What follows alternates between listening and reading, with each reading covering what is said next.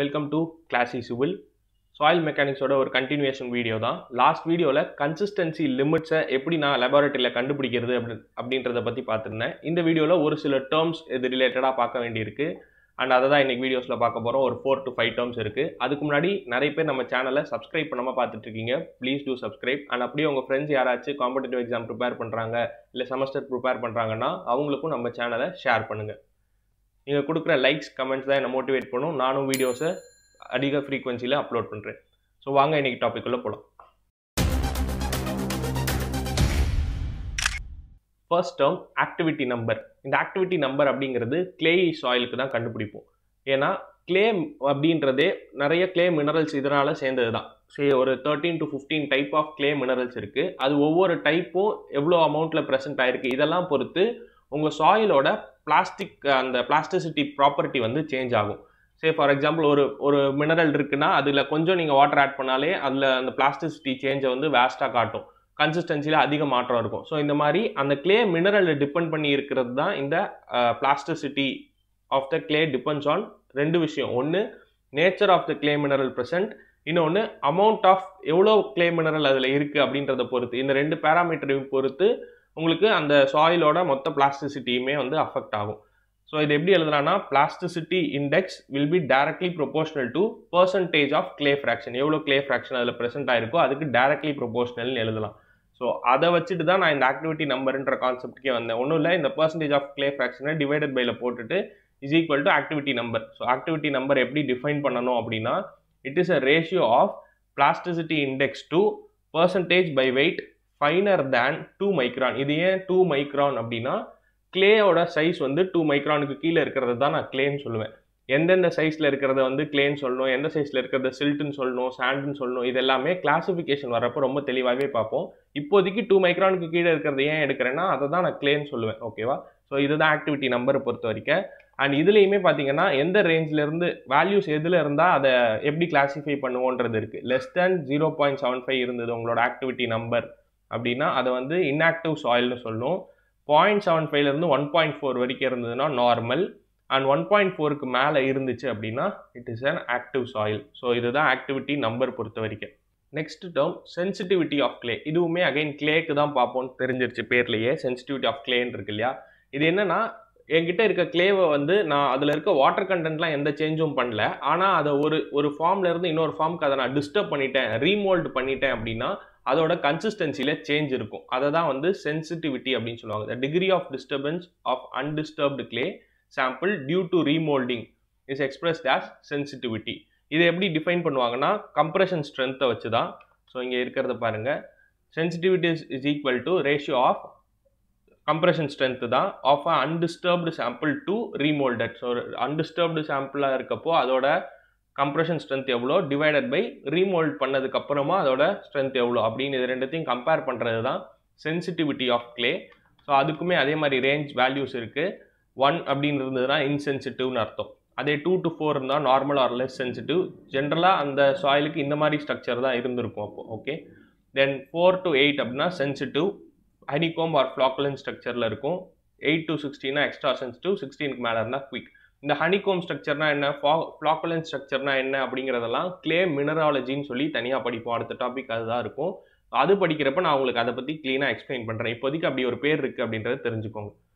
Then third term திக்ஸோட்ரோபி. சென்சிட்டிவிட்டியோட ஒரு continuation மாதிரி தான் வச்சுக்கோங்களேன்.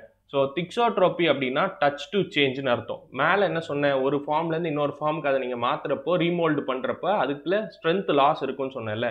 ரீமோல்ட் பண்ணிவிட்டு அதை அப்படியே விட்டுட்டீங்கன்னா, சே ஃபார் எக்ஸாம்பிள் அதை அப்படியே விட்டுறீங்க, நீங்கள் ரீமோல்ட் பண்ணிவிட்டு அதை அப்படியே விட்டுறீங்கன்னா டியூ கோர்ஸ் ஆஃப் டைமில் அந்த ஸ்ட்ரென்த்தை திருப்பி அந்த சாயில் ரீகெயின் பண்ணிடும். இந்த ரீகெய்னிங் ஆஃப் ஸ்ட்ரென்த்தை தான் வந்து திக்ஸோட்ரோபின்னு சொல்லுவாங்க. So it is reversible and time dependent process. So time மட்டும் தான், நீங்கள் வாட்டர் கண்டென்ட்டில் எந்த சேஞ்சும் பண்ணல, திருப்பி போய் அந்த சாயிலை தொடக்கூட இல்லை. ஆனால் அதுவே டியூ கோர்ஸ் ஆஃப் டைமில் அதோட ஸ்ட்ரென்த்தை ரீகெயின் பண்ணிக்குது. ஓகே, அதிக அளவில் சென்சிட்டிவிட்டி இருக்கிற சாயில் அதிக அளவில் திக்ஸோட்ரோபின்ற ப்ராப்பர்ட்டியை எக்ஸிபிட் பண்ணும். ஸோ அதிக அளவில் ஸ்ட்ரென்த் லூஸ் பண்ணுச்சுன்னா அதிக அளவில் திருப்பி அந்த ஸ்ட்ரென்த்தை அது கெயின் பண்ணிக்கும். அண்ட் இந்த கெய்னிங் ஆஃப் ஸ்ட்ரென்த்னு சொல்கிறேன்ல, அது எந்த பார்ட்டில் நடக்குதுன்னா ஆக்சுவலாக ஸ்ட்ரென்த் லாஸ் ஆகிறப்ப ரெண்டு விதத்தில் நடக்கும். ஒன்று, உங்கள் சாயிலில் இருக்க மாலிக்யூல்ஸ்லாம் ரீஓரியன்ட் ஆகிறதுனால வேறு வேறு பொசிஷன் எடுக்கிறதுனால ஸ்ட்ரென்த்தில் லாஸ் இருக்கும். இன்னொன்று வந்து அந்த ஸ்ட்ரக்சரே, அந்த சாயிலோட அந்த ஸ்ட்ரக்சரே வந்து பர்மனெண்ட்டாக டிஸ்ட்ரக்ஷன் ஆகிறதுனால உங்களுடைய ஸ்ட்ரென்த்தில் வந்து குறையும் சாயிலில் இருக்கிறது. பட் இந்த செகண்ட் சொன்னேன் பார்த்தீங்களா, இது எப்போவுமே என்னால் ரீகெயினே பண்ண முடியாது. சாயில் ஸ்ட்ரக்சர் டிஸ்ட்ரக்ட் ஆகிடுச்சுன்னா திருப்பி அதுலேருந்து எனக்கு ஸ்ட்ரென்த் அதுவே வந்து ஃபார்ம் பண்ணிக்காது. ஸோ இந்த பார்ட் ஆஃப் ஸ்ட்ரென்த் வந்து எனக்கு கிடைக்க போகிறதில்ல. வெறுமே இந்த மாலிகூல்ஸ் மட்டுமே டியூ கோர்ஸ் ஆஃப் டைமில் மறுபடியும் ரீஅரேஞ்ச் ஆகி it will give me strength. அதை தான் கீழே டிஃபைன் பண்ணியிருக்கேன் திக்ஸோட்ரோபியை. So gain in strength due to rehabilitation of molecular, இந்த பார்ட் மட்டும்தான், இந்த பார்ட் ஃபர்ஸ்ட் ஒன் மட்டும்தான் உங்களுக்கு வந்து என்ன ஆகுது, ரீஹாபிலிட்டேட் ஆகுது, அதாவது திருப்பி உருவாகுது. Molecular structure of soil in due course of time. So time தான் இங்கே major factor, is called as திக்ஸோட்ரோபி. So இந்த டேர்ம் புரிஞ்சிருக்கும்னு நினைக்கிறேன். இந்த கிராஃப் பாருங்கள், இன்னும் தெளிவாக புரியும். ஸோ உங்களோட சாயிலோட ஷியர் ஸ்ட்ரென்த் இருக்குது. ஃபஸ்ட்டு இவ்வளோ தூரத்துக்கு இருக்குது உங்களோட ஷியர் ஸ்ட்ரென்த், அன்டிஸ்டர்ப்டு ஸ்ட்ரென்த் இவ்வளோ தூரத்துக்கு இருக்குது. நீங்கள் என்ன பண்ணுறீங்க, ரீமோல்டு பண்ணிடுறீங்க, அதை மாற்றிடுறீங்க, ஒரு இடத்துல இன்னொரு இடத்துக்கு ஏதோ பண்ணுறீங்க. அப்போ என்ன ஆகுது, அதோட ஷியர் ஸ்ட்ரென்த் வேல்யூ குறைஞ்சிருது. குறைஞ்சதுக்கப்புறம் டைம் பாருங்கள், டைம் இன்க்ரீஸ் ஆக ஆக கொஞ்சம் கொஞ்சமாக அந்த சாயில் ஹார்டன் ஆகிட்டே போகுது. ஓகே, கொஞ்சம் கொஞ்சமாக ஹார்டன் ஆகிட்டே போய் திருப்பி ஒரு ஸ்டேட்டில் அதோட அன்டிஸ்டர்ப்டு ஸ்ட்ரென்த்தையே அதை அட்டைன் பண்ணிடும். திருப்பி ரீமோல்ட் பண்ணிங்கன்னா என்ன ஆகும், திருப்பியும் அதோட ஷியர் ஸ்ட்ரென்த் குறையும், திருப்பி ஏறும். ஸோ இந்த மாதிரி டைம்னால மட்டுமே அது அதோட ஸ்ட்ரென்த்தை ரீகெயின் பண்ணுதில்ல. இந்த ப்ராப்பர்ட்டிக்கு பேர் தான் திக்ஸோட்ரோபி of soil. Next term collapsible soil. The soil that undergo large decrease in volume, increase in moisture content increase பண்ணுறதுனால அதோட வால்யூமில் ஒரு டிராஸ்டிக் சேஞ்ச் இருந்துச்சு, ஒரு டிராஸ்டிக்காக அது குறைஞ்சிச்சு அப்படின்னா அதுக்கு பேர் வந்து கொலாப்சபிள் சாயில். ஜஸ்ட் ஒரு டேர்மாக தெரிஞ்சு வச்சுக்கோங்க. Next term specific surface. So ஒரு யூனிட் மாஸ் ஆஃப் சாயில் எடுத்துக்கிட்டு அந்த ஒவ்வொரு பார்ட்டிகளை சுற்றியும் எவ்வளோ சர்ஃபேஸ் இருக்குது, அந்த சர்ஃபேஸ் ஏரியா தான். அந்த மாதிரி மொத்தமாக இருக்கிற சாயிலுக்கு, உங்ககிட்ட இருக்கிற சாயிலுக்கு மொத்தமாக நீங்கள் சர்ஃபேஸ் ஏரியா கண்டுபிடிச்சிங்கன்னா அதுதான் specific surface. Okay, total surface area of soil particles in a unit mass. And இங்கே இருக்க ரெண்டு பிக்சரில் எதுக்கு வந்து, அதாவது ஃபஸ்ட்டு இருக்கிற ஒரே பாக்ஸாக இருக்குது, அதை வந்து நான் இந்த மாதிரி 8 கியூப்ஸாக சின்ன சின்னதாக உடச்சிட்டேன். ஓகேவா, இப்போ இது ரெண்டுத்தில் எதுக்கு ஸ்பெசிஃபிக் சர்ஃபேஸ் சர்ஃபேஸ் ஏரியா அதிகமாக இருக்கும் அப்படின்னு கேட்டால், டக்குன்னு இதான பெரிய சைஸாக இருக்குது, இதுக்கு தானே ஸ்பெசிஃபிக் சர்ஃபேஸ் பெருசாக இருக்கும் அப்படின்னு சொல்லிட முடியாது. ஓகேவா, இது எப்படி கண்டுபிடிக்கலாம்னா ஒன்றும் இல்லை, ஸ்பெசிஃபிக் சர்ஃபேஸ் ஏரியா எப்படி கண்டுபிடிக்கணும்னு உங்களுக்கு தெரியும். ஸோ அதே மாதிரி பண்ணலாமா, ஃபஸ்ட்டு 10x10, இது வந்து கியூபோட ஒரு ஃபேஸோட ஏரியா கிடச்சிரும். இந்த மாதிரி 6 ஃபேஸ் இருக்குது. ஓகே, அதனால் எனக்கு என்ன ஆன்சர் கிடைக்கும்னா 600 யூனிட்ஸில் கிடைக்கும். சரியா, இது ஃபஸ்ட்டு கேஸ்க்கு, கேஸ் 1. செகண்ட் கேஸ்க்கு அதே பாக்ஸை நான் என்ன பண்ணுறேன், இந்த மாதிரி குட்டி குட்டியாக 8 கியூப்ஸாக வந்து உடச்சிட்டேன். இப்போ எனக்கு சர்ஃபேஸ் ஏரியா கண்டுபிடிக்கணும் அப்படின்னா அது ஒரு சைடு வந்து 5 சென்டிமீட்டர்னு வச்சுக்கோங்களேன், R 5 mm what ever, 5x5, இது ஒரு ஃபேஸோட ஏரியா. இந்த மாதிரி இந்த கியூபுக்கே எனக்கு எத்தனை ஃபேஸ் இருக்கும், 6 ஃபேஸ் இருக்கும்.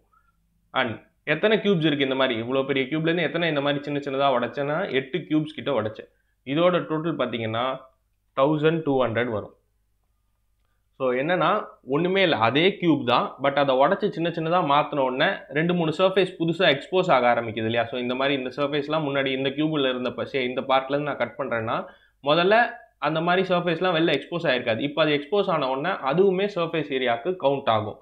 ஸோ அதனால் இந்த அண்டர்ஸ்டாண்டிங்கோட இந்த பாயிண்ட்டை பாருங்கள், உங்களுக்கு புரியும்.